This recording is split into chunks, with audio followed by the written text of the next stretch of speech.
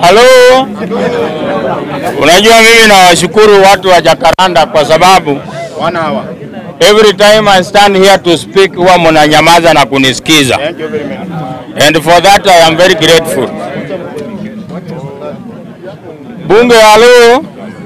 Let's have one meeting. Niko na maneno machache sana ya kusema. First thing ni kwamba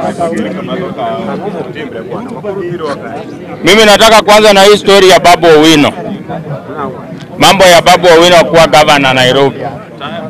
Nataka kwanza kwa kusema Babu Owino anatosha kuwa anybody in this country. Hata akitaka kuwa president, he qualifies to be the president.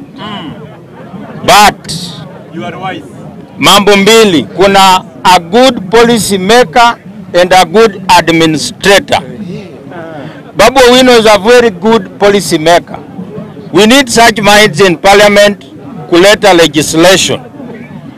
But Babu Owino kuenda kuwa governor is a waste of resources. He should be there in parliament. Hapo ndo tunatengeneza sheria za kulinda watu kama sisi. And that's where we need bright minds kama Babu Owino. Sahi we are wasting a very bright mind kama James Orengo at the governor huko Siaya. We need these people in Senate ama parliament.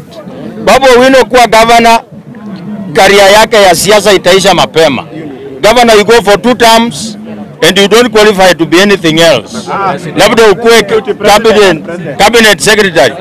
Wacha endelee hapo kwa MP akiendelea kujipanga senator, then later on we will decide what he becomes.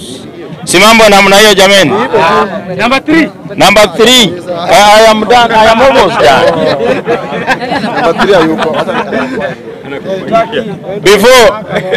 Before nianze kuongea hapa nilisikia mambo ya registered members. And I am not one.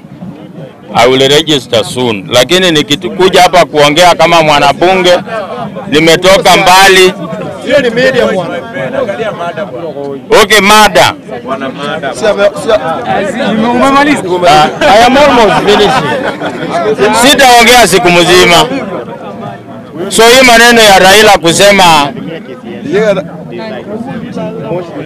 madhumuni ya maandamano si kutoa Ruto kwa kiti. My friend, akisema anataka kutoa Ruto kwa kiti, si tunasema Raila anataka kupindua serikali. Lazima hiyo ni PR. Lakini sisi wote tunajua we are not contented with the government. So kama Raila akisema sahi anataka kutoa Ruto kwa kiti, kila mtu atasema Raila wants to manage a coup against the government. So lazima acheze chini. Na sisi kama yeye ni baba yetu tutafurahia. Last thing before I go. Sasa ya mwisho kabisa. Kumekuwa na bunge kubwa hapa town inaitwa Jivanji. Lakini internal wrangles ya Jivanji, wabunge wenyewe wa Jivanji wamemaliza bunge yao. I want to ask watu wa Jakaranda, msimalize bunge yenu. Because infiltration itaingia hapa kwenyu na mutafika adui wenyu mkubwa ni hapa na tukoze mahali ya kwenda kuongea mambo ya serikali. Na tunamaliza kwa kusema Zakayo ashuke ama unga ishuke.